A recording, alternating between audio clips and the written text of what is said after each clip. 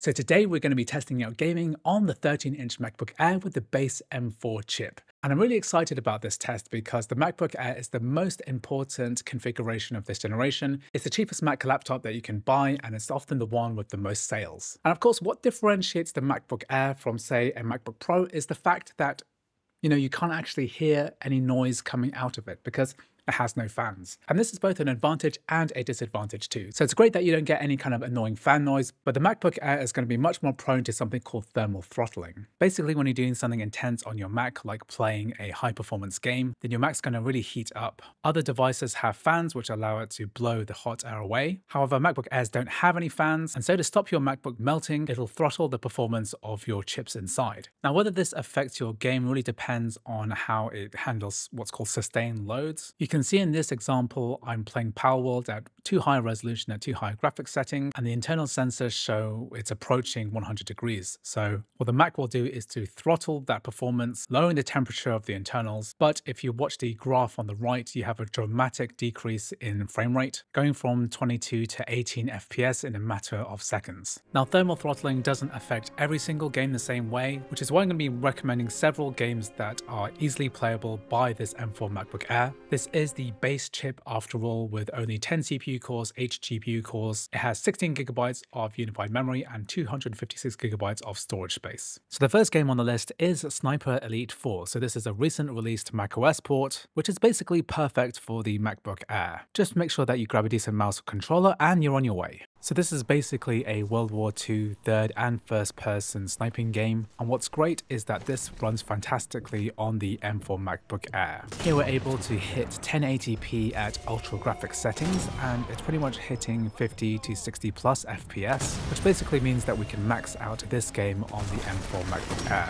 So you can try this out for free on the App Store. If you do decide to buy it, you'll also receive the iPhone and iPad version in one single purchase, making it one of the more optimized and interesting titles for this platform.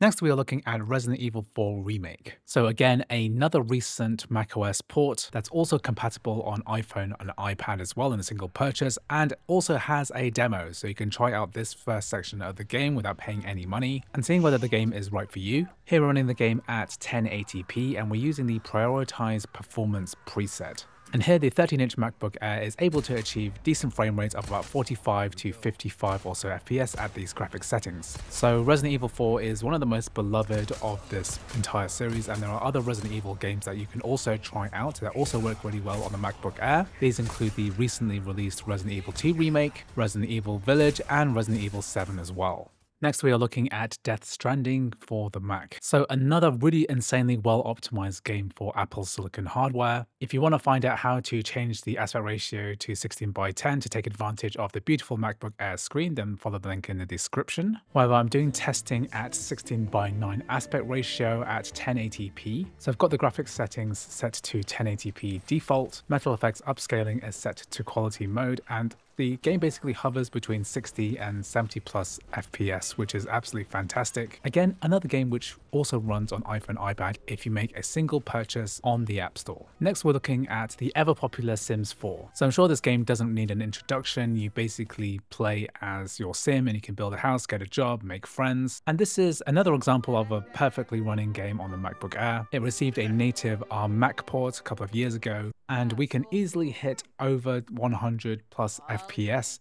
at 1080p Ultra. So of course, if you want to maximize battery life and heat, you probably want to cap this to 60 FPS, which you can do in the in-game settings, and make sure to try this out yourself. It's basically free to play now, so just get it from the EA website, download EA Desktop, and try it out on your M4 Mac.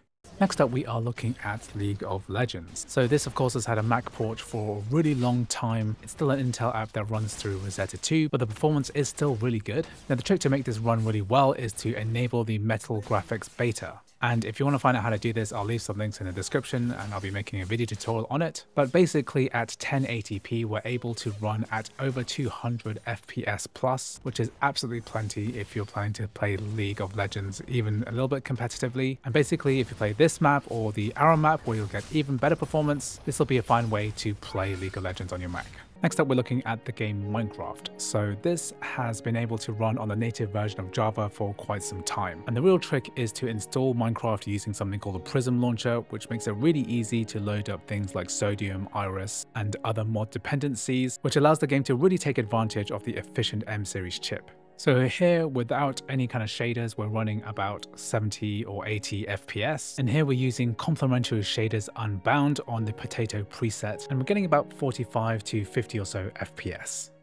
So next we are looking at Sonic Unleashed. So if you didn't already know, Sonic Unleashed Recompiled is a static recompilation of the Xbox 360 game, which has been ported to macOS. If you do want to find out how to do this, then make sure to click on the link in the description. Even though this is a project created by fans absolutely for free, it manages to rival many professionally made Mac ports. So here we're running at 1080p and it's easily hitting over 100 plus FPS. Pretty cool considering that this is actually based off of an Xbox 360 game. This is not being emulated and we're managing to use less than 2 GB of RAM, making it a really good low-end title to try on your M4 MacBook Air. Next, we're going to take a quick look at console emulation. So this is RPCS3, the PlayStation 3 emulator. They recently released a native ARM Mac version. Performance is theoretically better, however compatibility might take a hit. Using emulators is a great way of expanding the Mac gaming library. I just love the idea that the Mac is basically a PlayStation 3 now, and a whole load of the PS3 library is now compatible.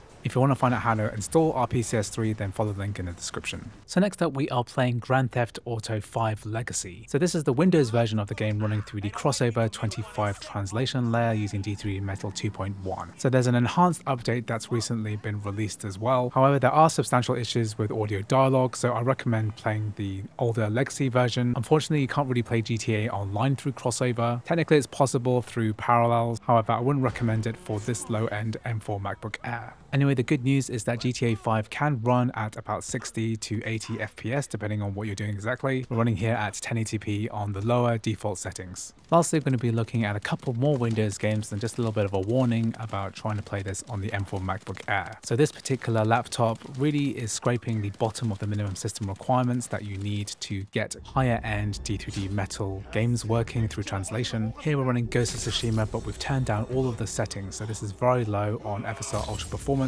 Looks quite blurry, doesn't really do the game justice. Alternatively, you might want to play other Windows games that have lower system requirements. For example, this is Yakuza Like a Dragon running through Crossover 25. As you can see, performance is a lot better. We're running here at 1080p low and easily hitting about 40 or so FPS, which isn't too bad. This is a turn-based game after all. So anyway, that is my look at the MacBook Air M4 with the base configuration. Let me know in the comments what you thought about the games running in this video. Do you want me to make more videos about the MacBook Air, or should I focus on the Mac Studio with the M3 Ultra chip? Let me know in the comments. Anyway, big thanks for watching and I'll see you in the next video.